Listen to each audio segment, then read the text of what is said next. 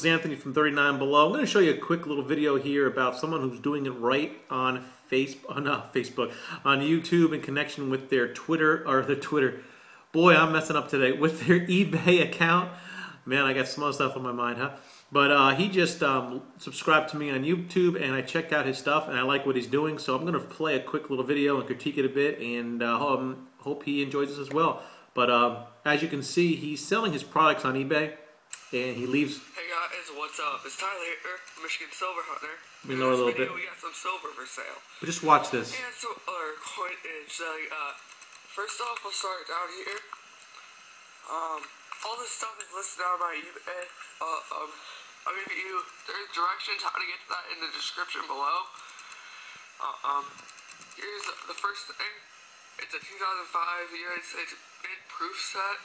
So what he does is, he's selling on eBay. I'm going to go down here. You can see, here's his eBay name. So if you're interested, eBay seller ID. And this is what he does. He puts it on YouTube here, and he sells his silver, man. So he gets people who are hunting silver or just learning how to sell silver or learning about silver, and they come here and they can go to his eBay page, and boom, he can get repeat business, a lot of business. This is a great use of social media. I know I spoke about this a lot, about what to do with social media and different ways that you can use it. I think his name is Tyler here. He's doing great. His YouTube account is Michigan Silver Hunter. His eBay seller, again, is Jeff's 2012-US.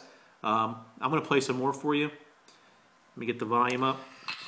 Next, we got this bicentennial medallion set. Comes with the sleeve and this.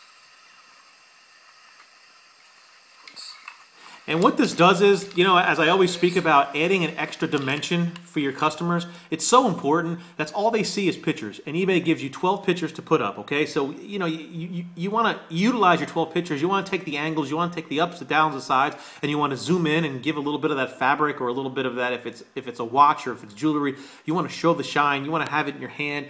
As I'm doing, you want to feel, you know, you want to let these people feel it and try your best to offer them another dimension. What he's doing here, this is incredible. I'm a silver buyer myself. I love silver. So this kid here, he sounds like a kid. Well, kid compared to me, I'm 38. But I'm going to go on his eBay page. I'm going to follow it, and I'm probably going to end up buying from him because he's giving me, look, he's showing me the pictures.